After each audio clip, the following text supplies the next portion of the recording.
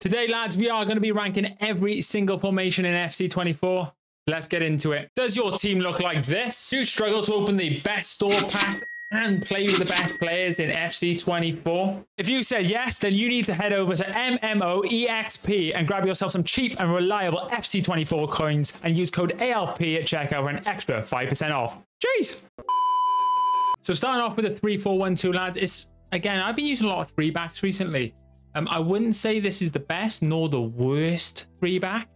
It plays very similar to the 3-5-2, but you don't have the 2 CDMs. So I'm not, if I were going to play this sort of setup, I would use the 3-5-2. So I'm going to drop this into A tier. It is good, nonetheless, it is good.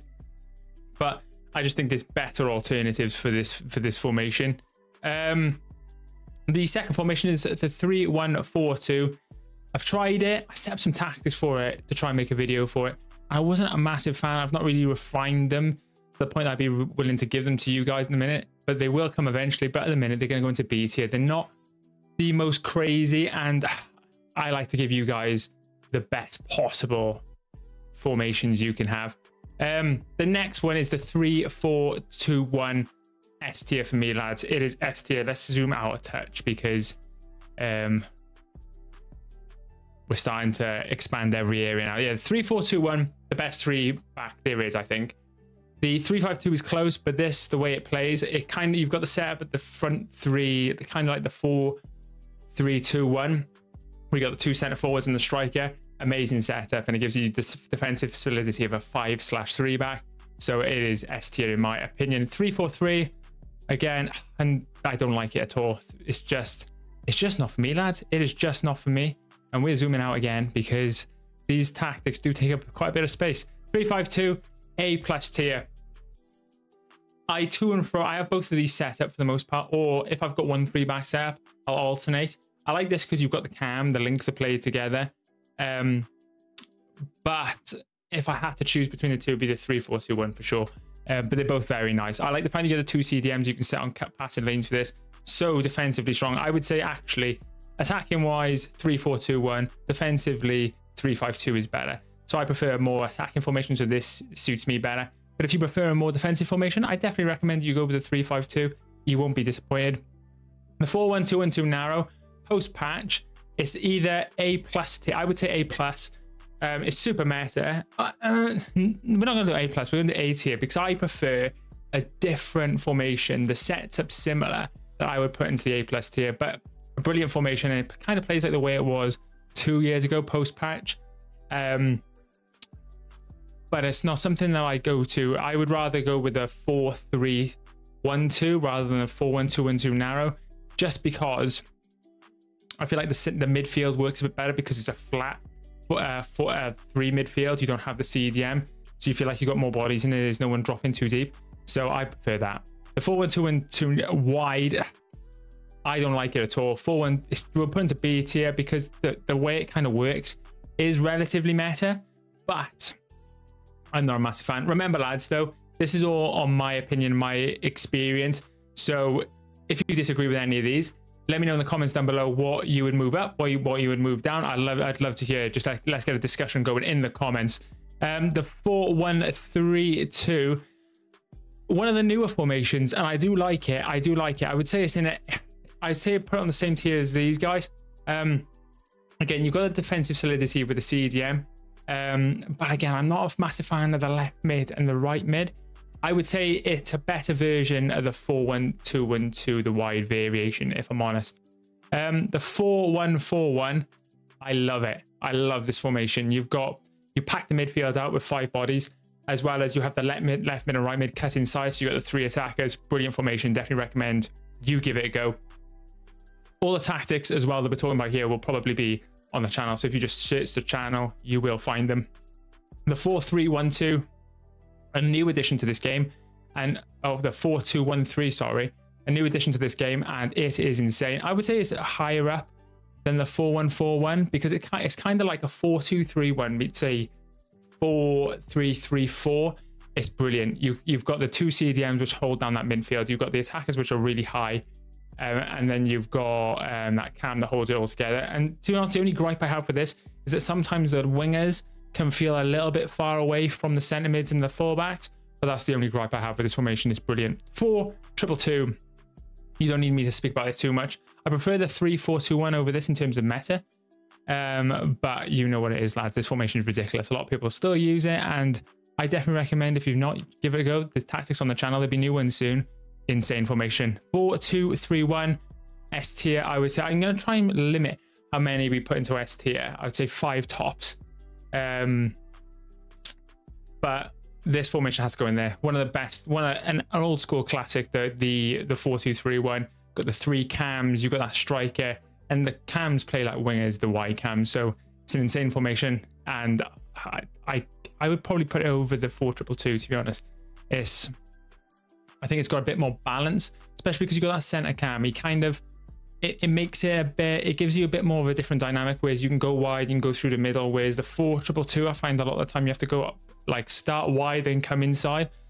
Both brilliant formations though. The 4-2-3-1-2, the second variation, awesome formation. I love it. The way it goes flat across the midfield, insane. I would probably, do you know what? It's insane, but I'm going to put it at the top of A tier. And lads, if I put something in A tier or A plus tier, this doesn't mean they're rubbish. It just means they're not the super meta formations. These, I'd say most formations are usable. There are a few that I'll put in C tier, which you do kind of put yourself at a disadvantage if you use them. But I'd say anything above a B tier, you could probably get away with. But I'd be looking at the formations in the A plus, and obviously the S tier. 4-2-4. I really want to put it into S tier because I love this formation. We're going to put it at the top of A plus for now. The best pressing formation in the game. If you've not seen the video, it's on the channel, lads. Insane formation. The way it marries up against people's backlines if they're playing a fullback is insane. Give it a go. 4-3-1-2. The formation we were talking about earlier that I would choose over the 4-1-2-1-2 narrow. I'm going to put this into A plus tier, but at the bottom end of it, it's definitely better than the 4-1-2-1-2 narrow. And that's just could be my personal preference, but I prefer the flat midfield rather than having that CDM drop off. And that's the only difference for me. You can put good instructions on the CDM, but I prefer this way, the way this sets out, because it's similar to the 4-3-2-1 in terms of the midfield, which is nice. And speaking of the 4-3-2-1, the best formation in the game, lads. I strongly agree that this is the best formation in the game. And if you're not using it, you definitely put yourself at some sort of disadvantage. I definitely recommend, even if you don't want to use this super meta formation all the time, just having it set up can just win you the odd game if you want to change into it. I try and, if I'm in really sweaty games, I go into this for the sweaty passing plays. But for the most part, I'm trying to use all these formations just so I can give you guys good tactics. The 4-3-3-2. Now we're going to get into some 4-3-3s now. Now these are tough because I love the 4-3-3. But, right, we're going to quickly bung them all in and then we'll talk about it. So 4-3-3-2. I'm going to say that is A tier. 4-3-3-3 is B tier. I'm not a massive fan of the 2 CDMs. 4-3-3-4 is S tier for me. 4-3-3-5 is A plus tier. And 4-3-3 flat, I'm going to say at the bottom end of A tier. The 4-3-3-4, in my opinion, is the best balance in terms of a 4-3-3. Insane. The way you can have that those wingers come back and defend a 4-4-2 for you. It's nuts, and it's one of the most popular videos on my channel, and I love this formation, and it's something that I always have in my rotation. The false 9 is a close second. I love that centre forward because it kind of pulls centre backs out, and it's just different to other formations in the game, and it's insane. So definitely recommend you give that one a go. I got new 4-3-3 false 9 tactics coming soon, so check them out. The 4-3-3-2 is really good. I think it's just quite generic. You've got the CDM. You can make it defend in either with a compact 5 midfield, or you can have it in a 4-4-2 like a lot of people say. And it's insane. I'm saying insane a lot, lads, and it's driving me insane. The 4-3-3 flat, again, it's good, and to be honest, all the 4-3-3s in my opinion this year are very, very viable. So if you enjoy the 4-3-3-2, the only difference between the reason why I put this in B tier is because I got the 2 CDMs and then a centre mid. It's a bit negative, whereas I want to play really expansive football. So all these other 4-3-3s got attacking elements to them, whereas I find the 4-3-3-3 doesn't really have too much emphasis on attack. I think that's why I love the 4 and the 5 quite a lot. The 4-1-4-1, the 4-4-1-1 variations. Now there is one with the cam, which I believe it is the basic version. That is A+ tier, and I'm going to put it above. I'm going to put it there. Brilliant formation, lads. It's honestly insane. It's like a 4-4-2. You've got the cam that links the striker. So with a 4-4-2, sometimes your strikers can get a bit lost because they cut off. You've got the cam in this one, so it kind of helps out. And then the 4-4-1-1, to be honest, the only difference between these two, I would say, is the instructions you can put either on that center forward or the cam. I prefer the cam instructions, and that is the only difference in between these formations, is that center piece is going to either be a center forward or a cam. And I think the cam instructions are nicer than a center forward for a player that's going to sit in behind your striker. If you like the one with the center forward though, and you want to get in behind, stay central or whatever, then that's brilliant. But the cam, you've got like get into the box crosses. You've got a bit more versatility in there, which the reason why it's pushed up to the A+ tier. 4-4-2 second variation. It's good. It's a bit negative. If I was going to play this like with 2 CDMs, I would probably play the 4-2-4 instead of this. I'm gonna put it into A tier though. It's not as good as the 4-3-3 flat though. Because it's set up in a 4-4-2, it's not going to be B tier because the 4-4-2 setup is insane. It's just a bit negative for me. Actually, not the 4-2-4. Instead of using a 4-4-2 second variation, I would use a 4-2-3-1 because you've got the 2 CDMs and then you got the cams instead of the left mid and the right mid, and then you've got the single striker, which the team flows a bit nicer, whereas you've got this bit of a gap in midfield, which if a person is good at clogging up the midfield, they can cut up your strikers, which is less than ideal. The 4-4-2, a lot of people would have this in S tier, and I would not blame you. It's a do you know what? I'm gonna put it in. Oh, we'll push it for now. We're gonna put it at the end of S tier because it is an absolute staple in lots of people for me. If it feels a bit like a crime not to have this in S tier, so we'll lob it in there for now. At the end, for me, again, it's something I go back to now and again when I'm struggling or if I'm in a bit of a rut. I go back to this formation to get it back to the basics, and I don't think you can go wrong. It's brilliant. It just does everything well. It defends well, it attacks well, and a lot of the formations you see here, other than the three back, they're all set up in a way to defend in that 4-4-2. So in this one, you've got the cams coming back, you've got the cams coming back on that, you've got the one of the center forwards come back on that, and then you've got the wingers coming back on there. So they all aim to set up in the way the 4-4-2 defends. It's just the way these ones attack, I prefer it. The 4-5-1 flat is good because you've got 5 in midfield. There's a lot in the A tier. So I don't really find a lot of these formations unusable because you can make them work, but there are some that do put you at a disadvantage. This version of the 4-5-1 though is nice because it's flat and you can control the midfield.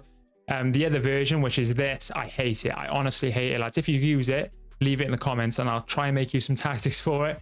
But the midfield too feels too exposed. They kind of just push on too much, and I just find you leave yourself open a lot. So if you've got some 4-5-1 tactics that you like, leave them in the comments and I'll try them out and I'll get a video out and give you a shout out if we enjoy them. 5 backs, we're just going to lob all these in at once. 5. So I'm going to say for this year, the 5-2-1-2 is probably the best. We're not going to put any in S tier because we ain't rats, lads. We ain't rats. But the A+ tier for that. 5-2-1-2, I'm going to put the 5-2-3, I hate. It's just so disjointed. It just feels very defensive. The 5-3-2, I would say, is A tier, but we'll put it at the end. And the 5-4-1, previously S tier formation, we're going to put this is going to be the highest rated 5 back in the game just because of how OP it is. And we're not putting it above the 3-5-2 because the 3-5-2 is the GOAT. We're going to move that there like that and then move that like that because I love the 4-4-1-1. So the 5 backs, lads, I'm not really one to use them this year a lot. If I have had to use them in like a draft or if I've been doing challenges with boys, then I would have the fullbacks go forwards just so it's a bit more attacking, but they play so negative for me, and that's why you've not seen many 5 backs on this channel this year. If you are using 5 back and you want to see 5 backs, lads, and you are that inclined, don't be embarrassed, put in the comments down below, and if I see some comments that you want to see some 5 backs, I'll make them. But I think they're just a bit too defensive for the way I want to play. So I don't really enjoy using the 5-backs. Last year, the 5-4-1 was outrageously good. I might make some 5-4-1 tactics, lads, next week. Leave it with me, I'll figure it out. If I can get it to play fun and have those fullbacks just bombing on all the time, then we'll go with it. But if we can't, then we won't. But leave in the comments, lads. That is the final tier list. What your thoughts are, what you would move up, what you would move down, and I will catch you in another one. Jeez.